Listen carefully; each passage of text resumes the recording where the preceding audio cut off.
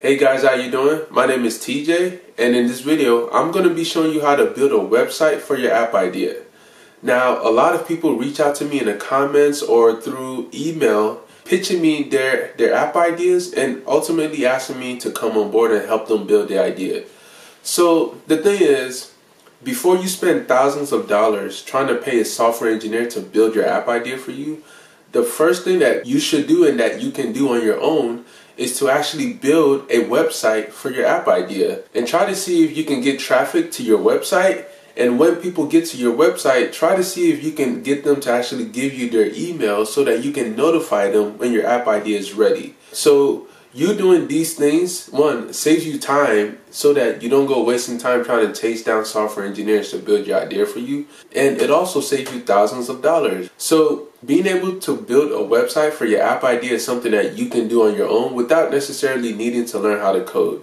And that's what I'm going to show you today in this video by showing you how to build your website using Wix. Just an FYI, this video is sponsored and the sponsor is Wix. So I'm going to be showing you how to navigate their platform and pick a template for your website and ultimately build it, and also set up email collection as well so that you can grab emails from people that are visiting your website. So pull up your computer and follow along with me.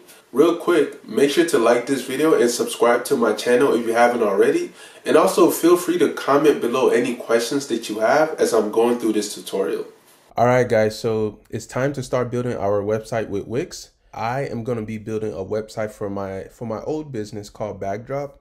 And I call it old because I actually launched it last year around this time in March, right when COVID-19 started and the lockdown shut down operations for Backdrop. So now I am going to be building this website just to kind of use it to gauge if people are still interested in the idea and to see how many people I can get to actually sign up with it, right? So in terms of Wix, our goal is to find a template that we can use to inform and educate people about Backdrop and to also get emails in terms of signups. So along the way, I'm going to be showing you all of the different aspects of the Wix editor and just helping to educate you on how to use Wix to build your website overall. Make sure that you have your laptop out and follow along in this tutorial. And here we go. So the first thing that you want to do is to just obviously go to wix.com/ToluVersusTJ and make sure that you create a sign up. Okay, so once you sign up and sign in, this is going to be the first site that you see in the Wix platform. And this is the page where you can actually start to create your website. Before we begin, let me just tell you guys briefly about the app idea that I'm going to be building a website for. Backdrop is a 24/7 luggage storage and delivery service. So now I'm going to be creating this website to try to just present information about Backdrop, what the app is and how it works, and also provide a way for people that are interested in the service to be able to sign up to get notified once Backdrop actually launches again. So to start to create our website, you just click create new site. That'll now ask you what type of website do you want to create. So we want to create a business website. The next screen that you are going to see is this page where it is asking you, how do you want to create your website? Do you want to use the Wix ADI, which is ADI stands for Artificial Design Intelligence. Now, this is where the Wix platform will ask you a few questions about your business. And from that, it'll actually build the website for you.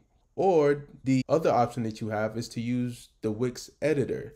Now, using the Wix editor gives you access to a plethora of templates to choose from. And it also gives you fine-grained control. Like, it gives you full control to be able to edit any and every aspect of the website that you choose.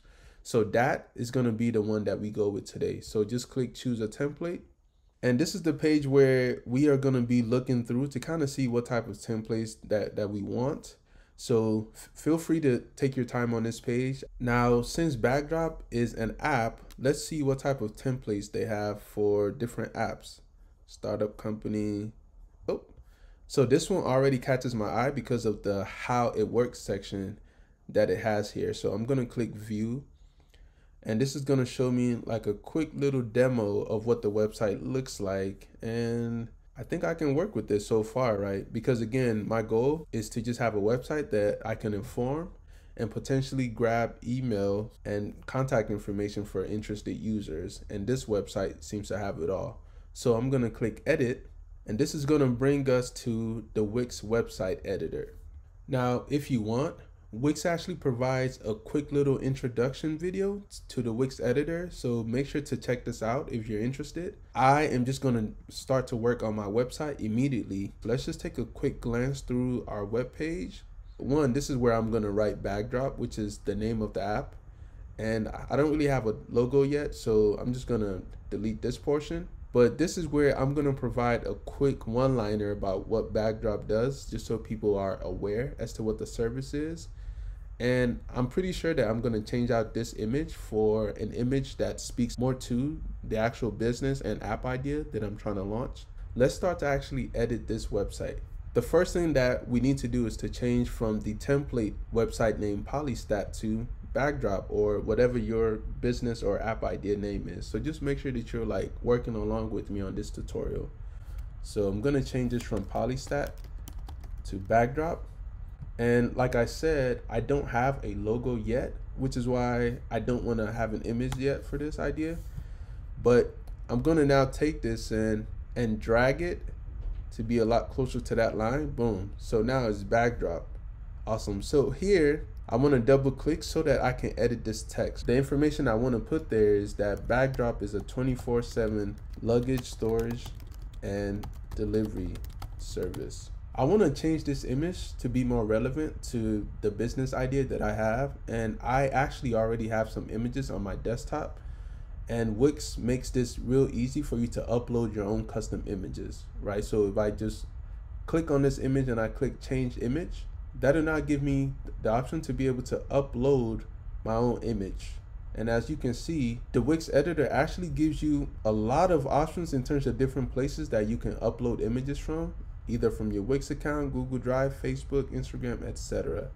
But I'm just going to upload it from my computer right now because I already have this folder of my images out, and this is the image that I want to use. So let that upload. All right, and click choose image. So now if I scroll down, I don't need this image here, so I'm just going to right click and delete it. Keep scrolling. So how does backdrop work? Well, step one is pickup. Step one, the first thing that you have to do with backdrop is set your pickup time and location and the number of items that you have, and a backdrop driver will be assigned to your pickup request, right? So let's put that information for step one. Awesome. So now step two, storage. During pickup, the backdrop driver will actually seal your luggages with tamper-proof zip ties and take your items to a secure storage location. So I'm going to update the text with that information. So now step three, drop off. Now, when it comes to drop off, a backdrop driver will meet you at your drop off time and location to return your items back to you with the tamper-proof seals in place still. So let me update that with the relevant information. Awesome. We're like almost halfway through with it, and I don't really need this section, so I'm going to delete this as well. And then I'm going to drag this up to scoop this in. So if you just click on that at the bottom and scoot it up. So let's move on to the next section and see if we need it. So yeah, I don't need this about section either. So I'm just going to right click and delete this section as well. And I don't need this client section either. So I'm going to right click and delete it. I don't need this stay in touch. So I'm going to right click on this and delete it as well. Now this is the section that I'm actually interested in. This is where I can gather user information from people visiting my website. So instead of request demo, I want to be clear as to why they should give me their information, and the reason why is so that they can be notified for when my app actually launches. So I'm gonna put that text there to let them know that, and I don't need this text area here, so I'm just gonna right click and delete this as well. I don't really want them writing messages either. I just want them to submit their email and first name. So here we can actually add a new field, and the field that we want to add is a first name field, and we don't need this paragraph field, so I'm just gonna right click on this one and delete it. And then I'm gonna drag my first name field up to be right underneath the email field. Perfect. So now I need to move up my submit button. So I'm gonna move this up, and I wanna style this a little bit to just make it stand out a lot more. So if you click on this submit button, so we're gonna click to design, and this will actually give us a bunch of different like button design options that we can choose from. And I'm really liking this one. I like this one a lot. So I'm gonna click that and X out, and you see that already updated the way that my button looks, but I want to move it over a bit so it's a bit easier to see. Okay, so when I move it over, that's good. I want to actually edit this text inside of this button, so I'm gonna click the design again and click customize design. So this is where I can actually edit, you know, like the text, the border, the color, etc. So I want to make the text bigger. Let me see, there we go. So we have the font size there, and we can just kind of, you know, drag 29 to not, 25 is actually good. This is it. I like that actually. And if we want to see what happens after users click submit, we can actually set that action inside of the Wix editor by just clicking on this button and click settings. And this actually brings up the option, right? After submit actions, when visitors submit a form, what do we want to do? So right now, I just want to say thanks for submitting the form. But you see here that you have a bunch of other options that you can do as well. You can link to an external URL if you want to direct users to a different website, or you can actually go to a different site page as well, etc. And you also have the option to set up payment forms using the Wix editor as well. But for now, we just want users to submit. And when they submit, this is the thank you message that they'll see. Thanks for submitting. You'll be the first to be notified when Backdrop launches. I don't really need this section here at the bottom, so I'm just gonna right click and delete this as well. And I'm gonna update my footer text down here to say 2021 by Backdrop. This is starting to look really good. The one thing that I want to do is to move that form up to be a lot closer to this. What we're gonna do is to just click inside of this box, hold down and drag up. So drag, then scroll. All right, we're here. So now everything seems to just kind of flow, right? I still see a few things that I need to fix. The first one being our menu bar. So if I click here and click manage menu, this is where I'll be able to actually remove some of these menu items that I don't need. So I can remove product by just clicking on that and pressing delete. And if we scroll all the way up, we now see that the only options we have left are home and demo. Now I want to change demo to contact. I'm just going to double click on this and change that text and click done.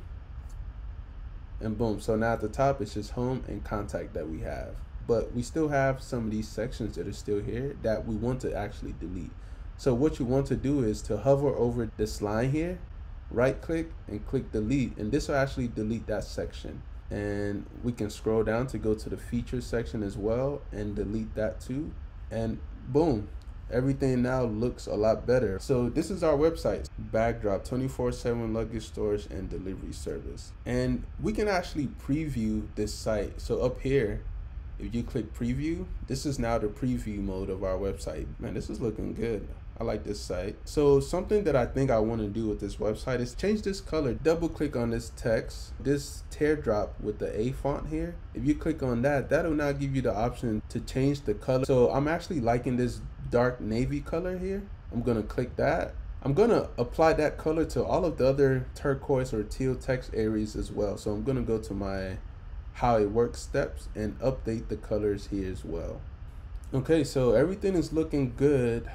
Oops, so I realized that I need to match the colors in this section as well. So I'm gonna go in and just do the same steps to update the text color. Now I want to also update the colors for the form as well, right? So I'm just gonna click on the email and click this paintbrush icon that says design, and this is where we can actually come in and customize the design again. What we want to do is actually change the color of the border So if we click the border, this is where that teal color is again. So click on that and we can make it the same navy blue color that we're working with. And I'm just going to go in and do the same thing for first name as well. Now we also have to do the same thing for the button, just so that we have everything following the same color scheme. So click on the button, click the design option, customize design, do the fill, right? Because you see that this button is actually filled in with a background color. So we want this background color to be that same navy blue. I see that that submit text is a bit hard to read, so I want to edit that text. Click in there and I click my design, customize design, and I go to the text. And this is where we can change the text color. The best color here, because of this dark background, is to just use white. So I'm just going to use a white font color here. And it looks good. And now let's click preview to see what this website actually looks like so far. This is good. I am really happy and excited about this website, but we have one more thing to do, and that is to publish our website. So come up here and click publish, and that's it. So our website is now published and it's live online at this URL. So if I click view site, this will now take me to where my site is at. As you can see right now, Wix actually creates a domain for me, but Wix offers a domain service to where you can buy a domain, like a custom domain, to connect your website to. So let's say that I wanted to buy backdrop.com, if it's still available. I can actually do that within the Wix platform and connect it to my website. So people just go to backdrop.com and it automatically takes them to this beautiful website that we just created. And I'm sure that you guys see how intuitive the Wix editor is. You know, for me, like, this was a very seamless process, and I did it real time with you guys actually. So that's it. If you have any questions about the Wix editor or just in general about the Wix tutorial, like, feel free to comment your questions down below. And again, make sure that you click the link in the description to get started creating your Wix website today.